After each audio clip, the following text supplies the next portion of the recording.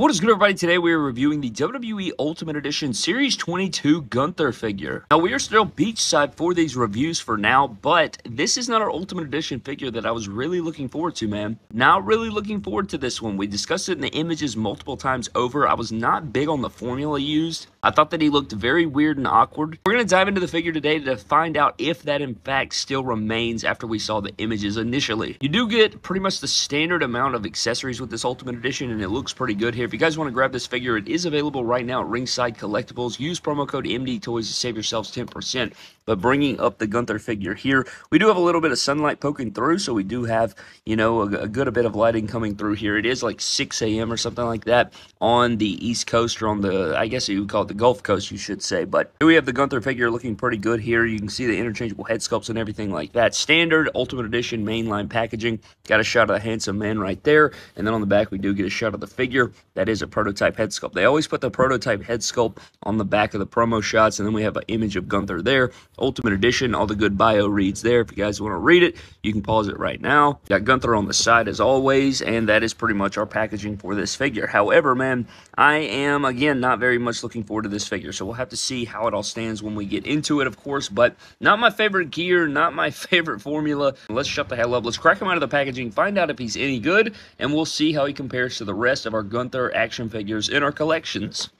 So here we have Gunther out of the packaging, man, spinning around as they do in the reviews. And I gotta say, you know, I do like some aspects of this figure so far that we're getting into, man, but I still don't think I'm quite a fan yet, man. Maybe it'll change throughout the review. You never know. We have to break down all the details. We'll have to get into the figure's accessories, break down the figure itself. But I don't know, man. There's just something about it. I don't know. You can let me know your thoughts down in the comment section below. We are going to do some comparisons, of course, but not even my favorite gear. I'm not really a big fan of this gear either, and it's kind of weird because on the back of the packaging, it looks a little bit maroon, and then in the figure's execution, it's more of a, you know, sort of a chocolate color, more of a brownish color. So I don't know. We'll have to see how it goes through as we get into it, man. But nonetheless, let's shut the hell up. Let's get into the accessories you get with Gunther, and then we'll dive into the Gunther Ultimate Edition figure itself. Alright, man, so getting into Gunther's accessories, you get about the standard amount of accessories that you would get with any particular WWE Ultimate Edition. You get the cloth goods, you get the interchangeable heads, and you actually get a championship with this guy. Now, in terms of the jacket, this is a jacket or a coat that we have seen multiple times over. I don't know if it's the exact same, but it's definitely the same style. We saw it with the ringside exclusive Walter figure, we saw it with the Elite 102 Gunther, and it is very nice. I mean, any cloth goods, you guys will never hear it from me. I'm not going to complain about cloth goods ever. They do have this nice triangle pieces right here. They kind of have like a pleathery style feel there, but he does have the border around the neck right there, which is also nice, but it fits the figure really well. As you guys saw, it does look good. It definitely looks good. I do appreciate that. Gear choice isn't my favorite, you know, I will say that. On the back of the packaging, like I said, kind of looks a bit maroon, but here it looks definitely a lot more brown in person. It kind of reminds me of like a Texas A&M red, I guess you could say, which is a real deep maroon. Again, we have seen multiples of these on multiple Gunther figures already, but you have the dots on there. Would be cool one day to not get dots or whatever, that to actually have buttons on there would be crazy, kind of like an Ultimate Edition doink situation or something like that, but it's still cool. I'm glad they included it. You gotta have the entrance garb. Without the entrance robe, this figure would be really, really plain, so I'm glad that they included this here. It looks good on the figure and all those things. Now, outside of that, we do get an Intercontinental Championship, and this time it does have the Gunther side plates, which is always nice. We have seen this on a battle pack or two already, so we are getting another one. It is the shiny version, though, so if you pick up the Championship Showdown version, I'm pretty sure it does have the flat look or the matte look or whatever, so there's that. You definitely get the Intercontinental title, which is always good. You know, he's the greatest reigning Intercontinental Champion of all time, so you got to have the Intercontinental title in there, and they included it. I wouldn't be shocked if there's another Gunther Elite or something coming that included this as well, so we'll have to see about that. And then for his interchangeable heads, you do get the straight face here that we did see on his Elite 102, but it is a really good head sculpt, so I don't really care that they repeated here. I think it looks really damn good, so I don't have any issues with that whatsoever. I think this is a good execution of Gunther here with the straight pissed off face. And then we do have two brand new head sculpts, and this head sculpt reminds me of that old throwback John Cena basic where he's kind of gritting his teeth, and he looked a bit weird, but this looks a lot more like Gunther than that head sculpt looked like John Cena, if that makes sense. This one is not bad whatsoever. I like it. I dig this. You know, he looks pissed off. He looks like he's angry. I think it works. I think this does have enough likeness to Gunther. Not the best or my favorite head sculpt of all time, but I certainly like it. I think it does get the job done and all those things. So it's a pretty solid head sculpt. I like the execution of this one. And last but not least, the one that I think is the best is going to be the Yelling head sculpt. I do like the Yelling head sculpt a bit. It does look like it has a little bit more likeness than this one over here, and I like it. I like the yelling head sculpt. Again, I always say this, you know, people say that I complain about the yelling head sculpt. Well, I'm not complaining about the yelling head sculpt. I just want options. So having a pissed off straight head sculpt, having a gritting head sculpt like this, and having a yelling is right on the money for me. I want my figures to be expressive. I want them to come to life, if you will. So having this screaming expression is really good. So I like all three of the head sculpts. I think they did a great job on the head sculpts. Honestly, probably my favorite part of the entire figure. And then for interchangeable hands, we do get the world going around mic holding hands or weapon wielding style hands here, so you can do whatever you want to there to hold stuff. He also has to come with his chop hands or his knife edge chop hands here. You have to have your knife edge chop hands, especially when you're referring to Gunther, but it is the Ricochet Kawhi Leonard style mold that we've come to know, and you can use this to absolutely slap and knife edge chop the hell out of people. And you guys know, last but not least, they have to include fists, and Gunther, you know, he does use the knife edge chops probably a little bit more than the fist, but you got to have the fist to beat the hell out of people. So we did get fisted hands with our Gunther figure, but that pretty much wraps up the last of his accessories. So taking a look at Gunther at the start of the head sculpt, man, we've already seen this head sculpt before, like I mentioned, and it is the Elite 102. But going down into the torso, which is probably where my biggest gripes come in, I just am not a fan of the way he looks. It's just kind of a weird looking. If you bring in the Elite 102 Gunther and you just kind of compare the two right here, I just am not, like, I understand that he may look a little bit leaner or whatever you want to say, but the chest, and even at this angle, doesn't look as bad as it looks at other angles. I think it looks a lot worse when you zoom out. If you look in here, I just like the, I don't know, I like the formula of the Elite better than the Ultimate Edition. I do like the addition of the butterfly joints or whatever,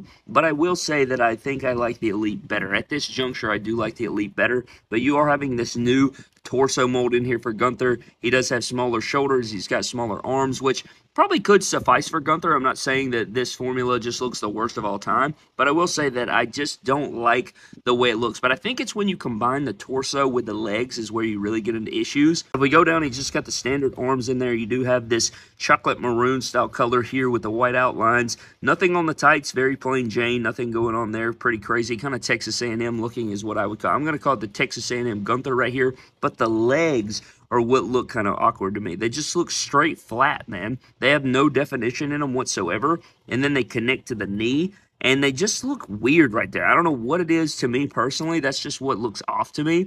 And if you bring in the Elite 102 so we can compare again, notice obviously that the Elite has kind of, you know, it has muscular definition, and the Ultimate Edition just has nothing whatsoever. And you may say that this is more accurate, but it just looks weird aesthetically. Aesthetically, it looks weird. Even if they just cut in a little bit of details of some kind, I think it would have helped it.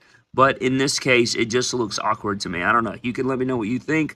I know a lot of people are on the Ultimate train, which is fine, but for me personally, I think I like the Elite a lot more. But there is the knees, and it goes down into the socks right there. He is on pinless legs, and he does have the tall brown boots with the white laces, which do look clean. He's got the toe articulation in there. Nice boots in there. It's not that it's just the worst thing of all time. I just don't think that it looks aesthetically pleasing to the eye when you get into this leg area right here. That is pretty much your Gunther figure. Let's get into some comparisons so you can see from afar, and then we'll take a look at all of our Gunthers and Walters, and then we'll take a look at what they look like with their robes on as well, or their jackets. But before we do that, let's go ahead and get into some articulation. Now, he can look down a pretty decent amount. He is on a ball joint, no ball hinge, obviously, but he can actually look up and down pretty good. I don't know if that's the way they sculpted it on the inside, but you get some head tilt in there. You can look up pretty good. It's kind of crazy, and I pushed that on all the way. That is pushed down all the way, so there is that.